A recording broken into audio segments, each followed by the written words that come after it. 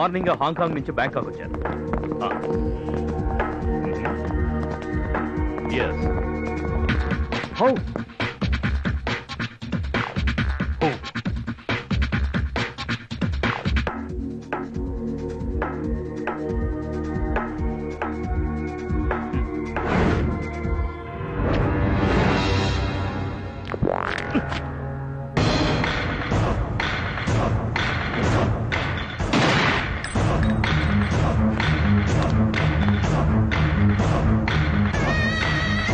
Clear the place.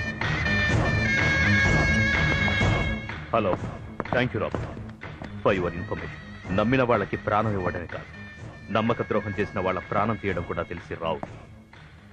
Soon I will set the things right. I'll see you later. Bye.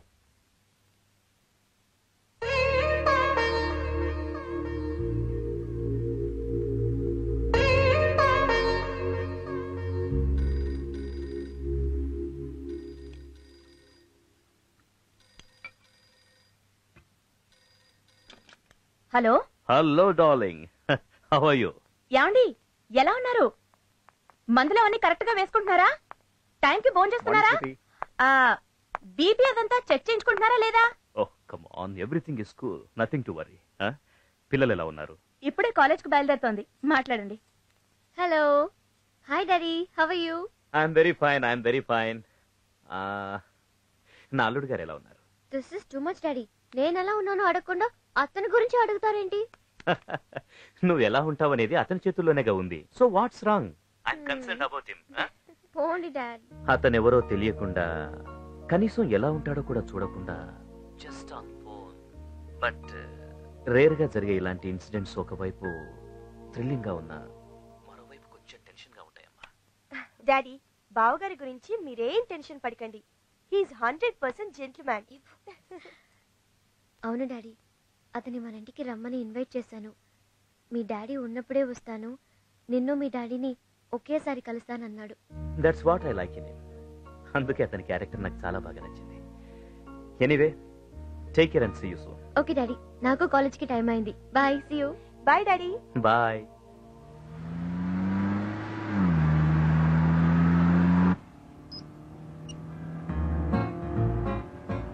Kumar, ఇప్పుడే daddy call చేశారు. As usual గా first నీ గురించి అడిగారు. పెళ్లి కాకుండానే నాకంటే నువ్వే ఎక్కువైపోయావు డాడీ. వచ్చిన సెల్ ఫోన్ కన్నా వెనకొచ్చిన ఐఫోనే ముద్దు పాపా. ఆహా. ఎనీవే, ఎలా చదువుతున్నావు? ఎగ్జామ్స్ దగ్గరికి వస్తున్నాయి కదా, బాగా చదవకపోతే బాగోదని బాగానే చదువుతున్నా. మా ఇంజనీరింగ్ ఎగ్జామ్స్ కి ఇంకా చాలా టైం ఉంది, అయినా బాగా చదువుతున్నా. Not bad. Yeah. Listen, my college is come. I'll talk to you later. Okay, by. By.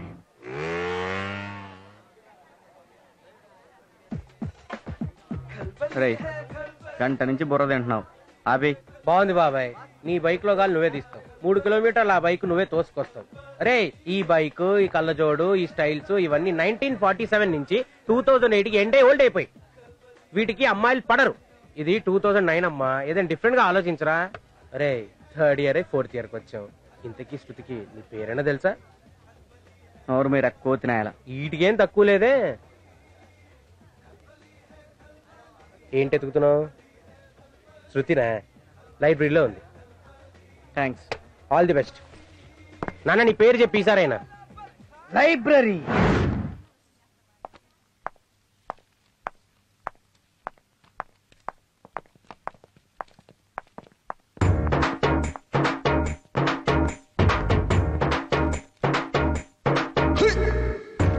Senior ఇప్పుడు ఏం చేస్తాడు?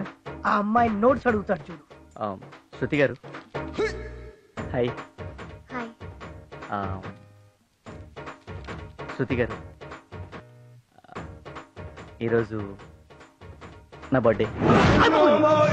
మొన్ననే కదా బర్త్డే చేసుకున్నాడు, మళ్ళీ ఏం బర్త్డే అబ్బా?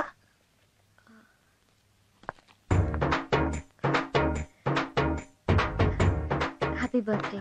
Thank you. శృతి గారు, if you don't mind, coffee. అతనితో కాఫీకి వెళ్తుందా? వెళ్ళదు కాక వెళ్ళదు. పదండి వెళ్దాం.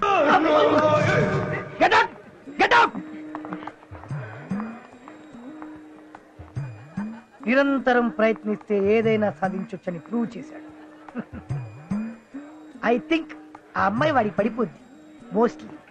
శృతి గారు, ఇఫ్ యూ డోంట్ మైండ్ నా బైక్ మీద వెళ్దామా? ఏ? హాఫీ డే దగ్గర పార్కింగ్ ప్రాబ్లం ఉండొచ్చు, సో బైక్ అయితే ఈజీగా ఉంటుందని. All right, let's go.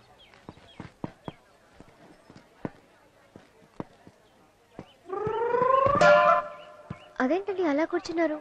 మామూలుగా కూర్చోచ్చుగా. కొంచెం డిస్టెన్స్ ఉంటే డీసెంట్ గా ఉంటుందని. బేసిక్ గా నేను చాలా డీసెంట్ అండి. పర్వాలేదు, కూర్చోండి. శృతి గారు, మీరు 1 సైడ్ కూర్చుంటారా 2 సైడ్స్ కూర్చుంటారా?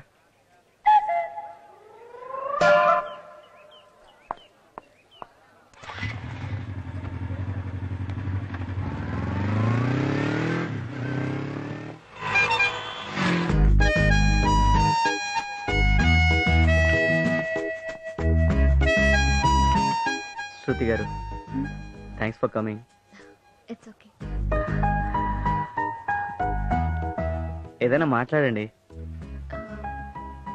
ఏం మాట్లాడాలి? ఏం మాట్లాడతారు? కాఫీ ఎలా ఉంది? కాఫీ డేలో కాఫీ బాగాలేకుండా ఉంటుందా? Nice nice. కాఫీకో డెఫినేషన్ ఉంది, తెలుసా మీకు? ఏంటి? సి అంటే కంబైన్డ్ గా కూర్చొని, ఓ అంటే ఒకరినొకరు చూసుకుంటూ, ఎఫ్ఎఫ్ ఫీలింగ్స్ ని ఫ్రీగా ఎక్స్చేంజ్ చేసుకుని, ఈ ఎంజాయ్ మీద ఎంజాయ్ చేయటం.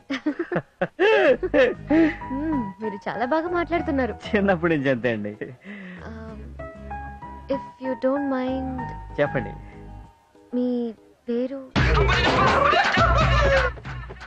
ఇంతకీ శృతికి నీ పేరైనా తెలుసా?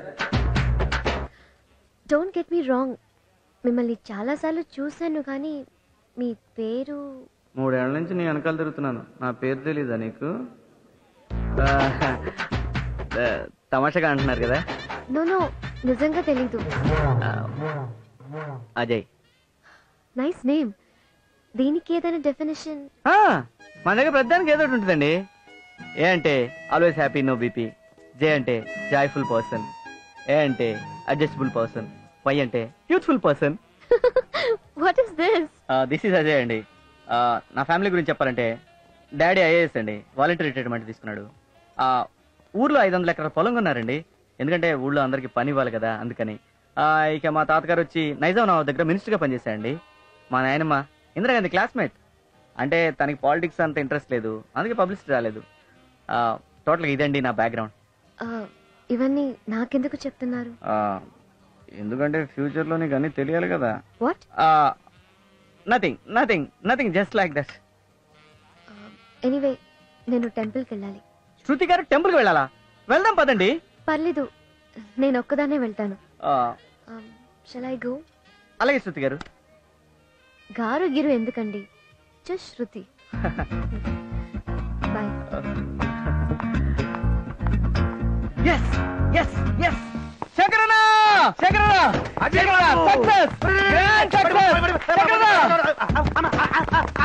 పడిపోయింది శంకరన్న. శృతి నా లవ్ లో పడిపోయింది. ఏంటి? శృతి ఐ లవ్ యూ చెప్పేసిందా? అప్పుడే ఐ లవ్ చెప్తారా ఏంటి మరి నువ్వు? కాఫీ డెక్కెళ్ళాం, కబుర్లు చెప్పుకున్నావు. ఓహో, శృతి నీతో కామెడీగా వచ్చేసిందా? అంటే 3 ఏళ్ల నుంచి మూత తీయని అవకాశాడి ఓపెన్ అయినట్టే, నువ్వు లవ్ లో సక్సెస్ అయినట్టే. అంతేగా శంకరన్న. శృతి గారు అంటే ఏమందో తెలుసా? ఏమంది? గారు గీరు ఎందుకు, శృతి అని పిలవమంది శంకరన్న. నీ లైన్ క్లియర్ అయిపోయినట్టే. నాకు చాలా సంతోషం ఉంది. ఏం చేయాలి? నోరు తీసేస్తా. నీకు కూడా శంకరన్న, నా లవ్ సక్సెస్ అయిందని నా శత్రువు ఒకడున్నాడు, నా రూమ్మేట్, అదే పొట్టాడు, వాడికి చెప్పొస్తా. ఈ డిజైన్ తర్వాత లేదు, ఇక్కడ ఫిల్ చేయి. గ్యాప్ ఉంది చూడు. Kumar. Excuse me. Hi Kumar. హాయిగా ఉంది. ఎందుకు? హాయ్ చెప్పావు కదా. నవ్వు ఈ నవ్వులే అబ్బాయిల కొంపలు ముంచేవి. అబ్బాయిలంటే గుర్తొచ్చింది, మా కాలేజీలో అజయ్ అని ఒకడు 3 years నుంచి నా వెంట పడుతున్నాడు. 3 years అని గ్రేట్ గా చెప్తున్నావేంటి? గ్రేటేగా మరి. ఏ అమ్మాయి వెనకైనా అబ్బాయిలు పడటం లేదంటే లోపం అమ్మాయిలో ఉన్నట్టే. ఒక అమ్మాయికి ఎంతమంది ప్రపోజ్ చేస్తారు అన్నదాన్ని బట్టే ఆ అమ్మాయి ఎంత అందంగా ఉందో తెలుస్తుంది. ఆ అజయ్ గాడి బిహేవియర్ చూస్తుంటే మోస్ట్లీ ప్రపోజ్ చేసేలా ఉన్నాడు. నువ్వు మ్యారేజ్ చేసుకోబోయే అమ్మాయి వెంట ఎవడో తిరిగి పాడైపోయాడు అన్న బ్యాడ్ నేమ్ నీకు రాకూడదు కదా. అందుకే వాడి లవ్కి ఫుల్ స్టాప్ పెడదాం అనుకుంటున్నాను. అతను బర్త్డేకి కాఫీకి పిలిస్తే వెళ్ళాను. ఫ్రెండ్షిప్ మొదలు పెట్టాను. టైం చూసి అతను హర్ట్ అవ్వకుండా మన మ్యాటర్ చెప్తాను. నేను చేస్తుంది తప్ప? ఫ్రెండ్షిప్ వరకు ఓకే, కానీ శృతి ఏ అమ్మాయిలు ఎంత మందితో ఫ్రెండ్షిప్ చేసినా లవ్ చేసేది మాత్రం క్యారెక్టర్ ఉన్నవాడిని. ఇంతకీ నాకు క్యారెక్టర్ ఉందంటావా? ఏంటి మాట్లాడు? హలో 50-50 ఉండొచ్చు. మరి ఆడికి ఎంత ఉంది క్యారెక్టర్? అజయ్కా ఇప్పుడేగా పరిచయం అయింది, ముందు ముందు తెలుస్తుంది. 50% లేక 100%. నాకైతే 50% కన్ఫర్మ్ చేసి, ఆడికేమో 100% ఛాన్స్ ఉందంటావు. ఏంటి జలసీనా? నువ్వే డిసైడ్ చేసుకో. లవ్ జలసీ రెండు ట్విన్స్, కలిసి పుడతాయి కలిసి పెరుగుతాయి. తెలుసా? ఇప్పుడేగా చెప్పావు, తెలుసుకుంటా. రేమొద్దు, నాకన్నీ నువ్వే. ఇలాంటివి బానే చెప్తావు. ఒక్కసారి ఐ లవ్ చెప్పావా? దీనికి మాట్లాడు. లవ్ అనేది మాటల్లో వినపడేది కాదు, చేతల్లో కనపడేది. ఎనీవే, అడిగావు కాబట్టి చెప్తాను. మనిద్దరం కలిసినప్పుడు, నాకు నువ్వు ఐ లవ్ యూ చెప్పినప్పుడు, అప్పుడు